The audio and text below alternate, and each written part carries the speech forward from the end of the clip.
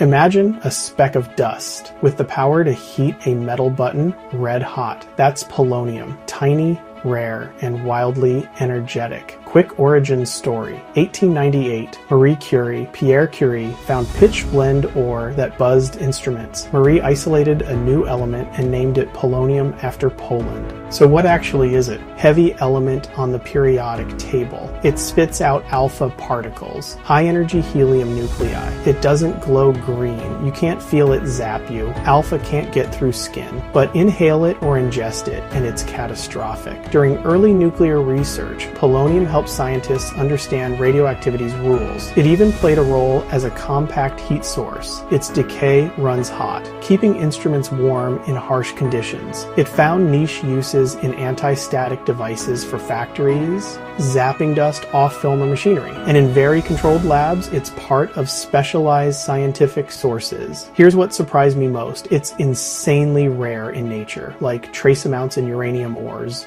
Rare. Modern supplies are carefully made and handled under strict regulations. If elements had personalities, polonium would be the intense introvert, silent, powerful, and you really shouldn't get too close. If you held a sealed polonium source in your hand, your skin might be okay short term because of those alpha particles. But the danger is inhalation or ingestion. Then it's a cellular wrecking ball. That's why it's tightly controlled and handled by trained professionals with serious safety gear. Big picture, polonium helped unlock the secrets of the atom, powered niche tech, and taught us hard lessons about radiation safety. It's a reminder that in science, tiny things can carry massive consequences. If that sparked your curiosity, I've got more bite-sized deep dives coming. Hit like if you learned something new, and tap subscribe so you don't miss the next element with an attitude. Drop a comment with what you learned. See you in the next one.